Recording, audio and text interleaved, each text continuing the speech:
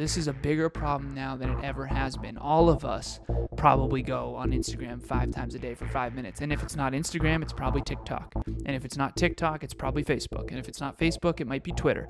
The point is, you got to be very, very careful. What happens when you come to from that understanding? I think a lot of us get very anxious because we realize, oh my God, I can't believe I just wasted 20 minutes. I can't believe I just wasted a half hour. Now I have to double, triple, and quadruple speed in order to get a lot of my things done. Next Level Nation, welcome back to another very special, as always, episode of Next Level University, where we teach you how to level up your life, your love, your health, and your wealth. We hope you enjoyed our latest episode. It was 964 Strategy Saturday, one powerful question that will help your relationship. Today, for episode number 965, are you jumping from distraction to anxiety? So, I believe that it was Dave Meltzer that taught us this, and I Googled it and I found it. I think it's like a psychological thing, but I want you to think of a bullseye, and it's going to have 3 layers, and in the very center, you're going to have your comfort zone. The next layer out will be learning, and then the furthest outmost layer will be anxiety zone. Many of us live in our comfort zones day to day. So the comfort zone is very little challenge. It's where you feel the most comfortable, where you can kind of show up and just be yourself. There's not a lot of challenge, just easy. The learning zone is where there's a good amount of challenge. It pushes you outside of your comfort zone. You're leveling up, you're growing, you're creating new skills, you're learning about yourself. There's a lot of different things happening there. The anxiety zone is kind of like you being underwater, and you can only stay there for so long because you're kind of holding your breath.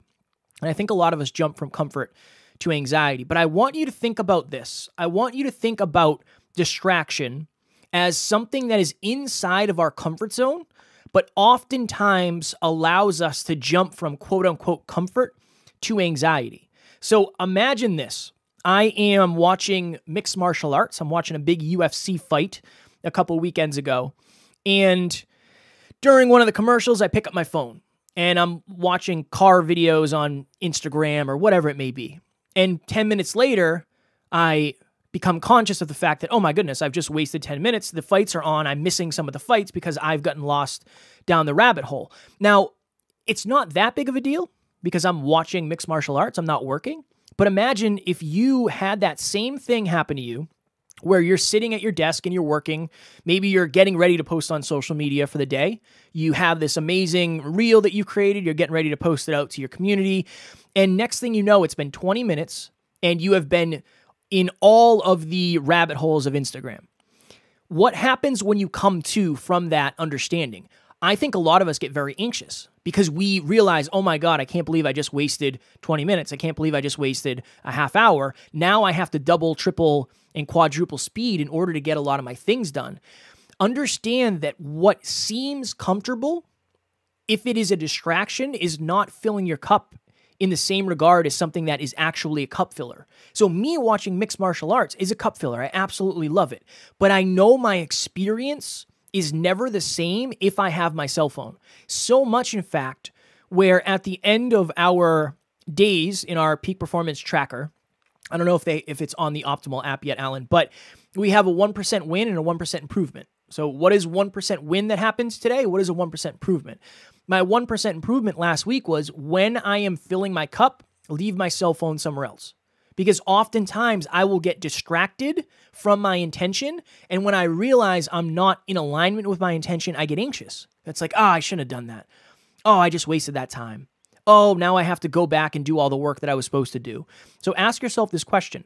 When I am seeking comfort, when I am searching for comfort, when I am practicing comfort, am I actually leaning into distraction and doing myself a disservice and not filling my cup at the rate or in the way that I originally anticipated? Because if not, you're going to wonder why you're burnt out. You're going to wonder why you're anxious. You're going to wonder why you feel misaligned when you feel like you're doing all the right things.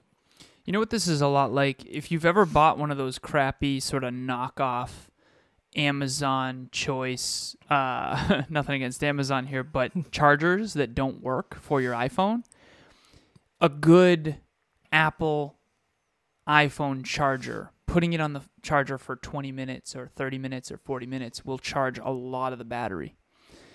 But if you've ever had a really crappy charger, you can put it on there for, several hours and it does almost nothing. And your phone ends up dying. It's kind of like that. If you're taking rest and relaxation with distraction, you're going to have very little recharge. Versus if you actually take real rest and relaxation, you can spend 1/3 of the time for 3 times the outcome. And Kev, by the way, we do have an asset that we can provide to everybody, downloadable asset. So there'll be a link in the show notes. Kev, that was the one that you had on your PowerPoint at Next Level Live. Yes. Right? Yep. Okay. So shout out to Christina. Thank you for creating that asset. And we will put it in the link in the show notes. You should easily be able to, by the way, it'll be a Google Drive link. You can click it on your phone or on your computer if you're watching on YouTube. And you should be able to download it right to your phone and or computer very, very easily. Totally free. And you don't have to put in a mailing, an email or anything like that. You just download it. Okay, that said, I wanted to bring something to the table that I did in group coaching recently, which I thought was really powerful, even though I explained it pretty terribly. I'm going to try to do a better job this time. So I'm a big numbers guy. Anyone who listens to this show knows that. And this is what I wrote down. If we really understood how much the distractions were affecting us, we would stop, but we don't notice it. And here's why. Imagine there's 2 people. Okay, 2 individuals. We'll call them Sam. Okay, there's Sam 1 and Sam 2. Sam 1 scrolls on Instagram for 5 minutes a day, 5 times a day. 25 minutes a day, no big deal. Okay?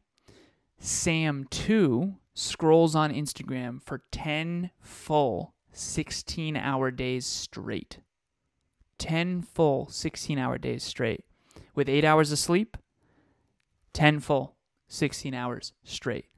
Sam 1, 5 times a day for 5 minutes, which we are all guilty of. Okay? Now here's the interesting thing. Both of them are the same. Let me explain the math. If you scroll on Instagram 5 times a day for 5 minutes each, that's 25 minutes. And you can do this in a calculator. I just did this right before this episode.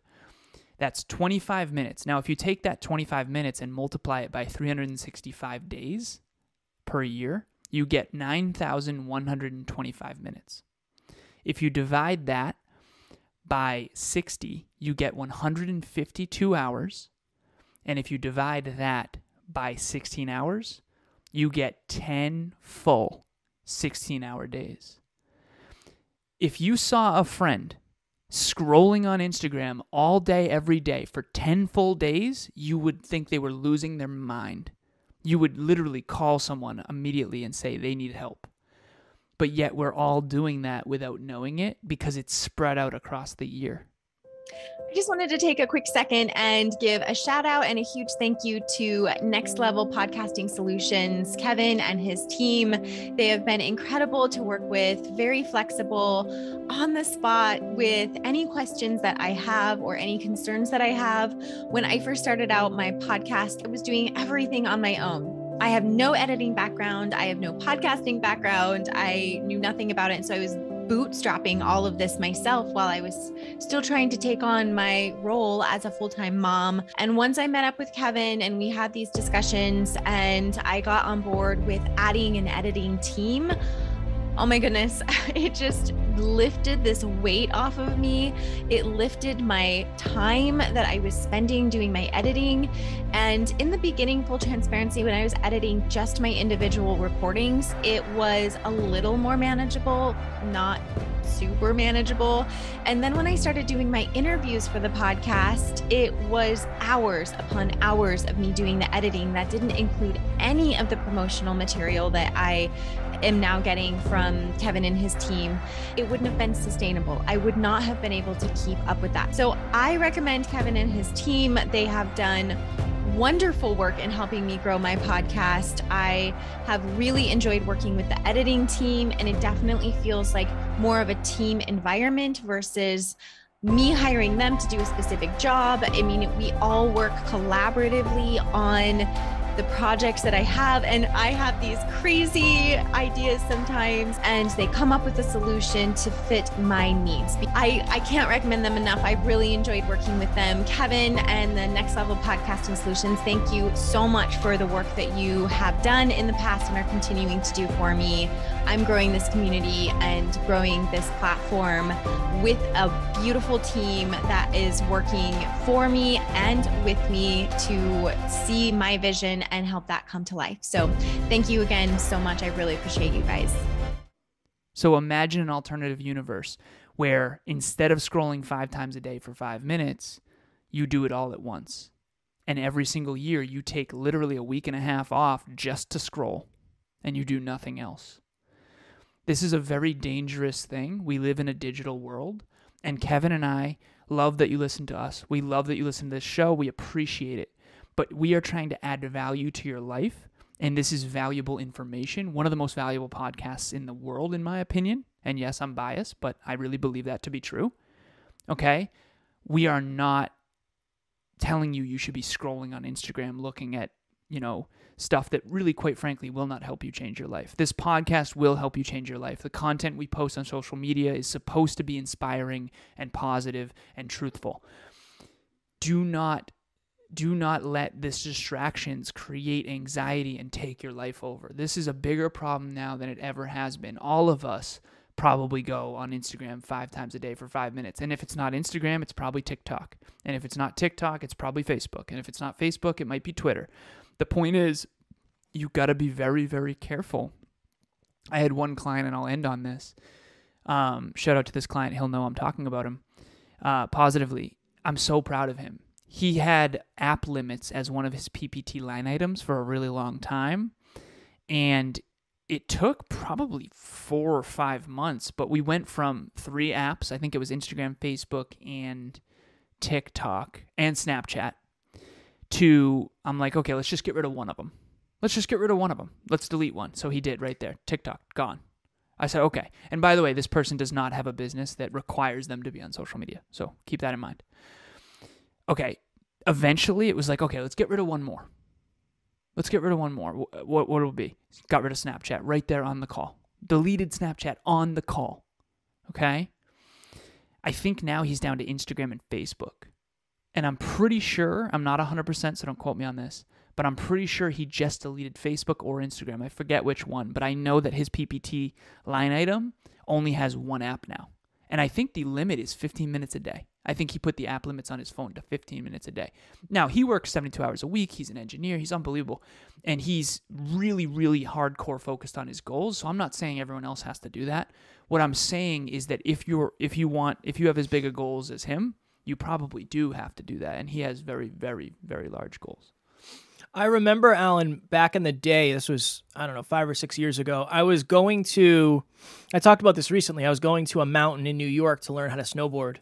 And we were driving there, my partner at the time and I, and evidently the GPS was not what it is today. It was a Garmin, not connected to the internet, like the old school GPSs. Oh, and yeah. It took us to a boat, a ferry, and you had to take the ferry across one of the Great Lakes to get to this mountain. I had no idea that was the case. They didn't say that anywhere. So when we got there, I realized that we were way off course. That was not my intention. My intention was to get to that mountain at a certain time. Think of it like this. We made a wrong turn based on what our intention was, and then I was like, oh my goodness, I have to make up time now.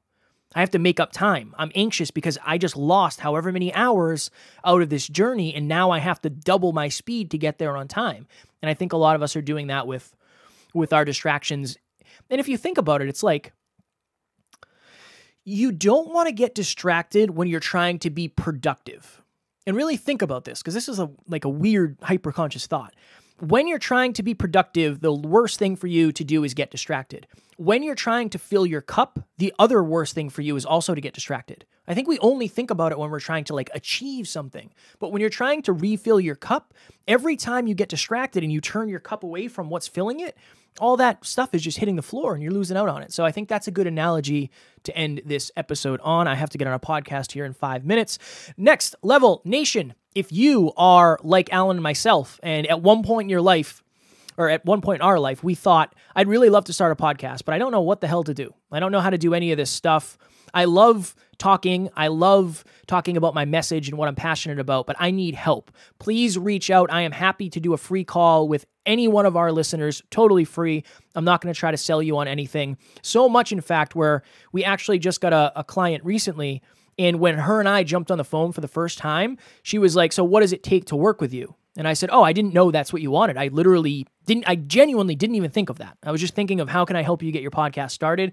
That's the goal. Add value. If it aligns and we work together, awesome. But Next Level Podcast Solutions, I would love to chat with you and add value to your life. Totally free. If you want to start a podcast, we can help you do it. Better than most. Better than almost anybody is what I would say. And if Kevin and I had Kevin and I, trust me, things would have been very different. I would say we would have been able to accomplish the same amount in half the time. That's what my brain has calculated. Speaking of which, Next Level Business Solutions, you've probably heard a lot about it. We've had some amazing mid-tros of clients that have spoken their truth. They always, whenever we get an intro or a mid-tro rather, testimonial, I always just say, speak from the heart. We don't tell anyone what to say on those, by the way. We literally never do. We never have. All we say is this: can you please make it a minute long and speak from the heart, whatever your truth is? And so thank you so much for anyone who has given us a testimonial. But the reason I'm mentioning this is I want to give a free call to anyone who has been considering coaching. Group coaching is really good if you've never done coaching and you've never had a coach before. And if you're out there listening and you're wondering, like, what is this coaching thing? What's the point of having a coach? Here's what I would say. Think of an athlete who's a hero of yours. A lot of them attribute, and I've studied certain athletes, whether it's Tom Brady or Kobe Bryant or whoever, a lot of them attribute their success to coaches early on. And there's a reason, because when you coach someone, you're outside the frame so you can kind of see the whole picture. Not to mention this is like what I do. So what I mean by that is I don't sometimes garden and sometimes cook and sometimes fix cars. All I do is coach. So I'm just really starting to understand it at a deeper and deeper and deeper level. I just surpassed my 1300th call. I too, just like Kevin, I'm not going to sell you anything. I love meeting our listeners. Kevin and I have a long list of people that we've jumped on the phone with and that we've met, listeners all over the world. Some from Italy, some from South Africa, some from Singapore, some from Finland. We just want to meet you. We're so grateful that you listen to the show. Just reach out if you want to dive into this coaching thing just a little bit. We can jump on a half an hour call, and I would just love to meet you, and I hope that you do reach out. And like Kevin and I said, we're not going to sell you anything. If you want to work with us, great. Honestly, that would be awesome. If it's aligned, that's great. Awesome. But that's not why we're doing this. That would be great, but we want to meet you most importantly. Next Level Nation tomorrow for episode number 966. It is Monday tomorrow. How your relationship with time is hurting you. As always, we love you. We appreciate you. Grateful for each and every one of you. And yes, I second what Alan said. We want to get to know everybody at the deepest level we can, whatever that means, because at NLU, we do not have fans. We have family. We will talk to you all tomorrow. Please reach out.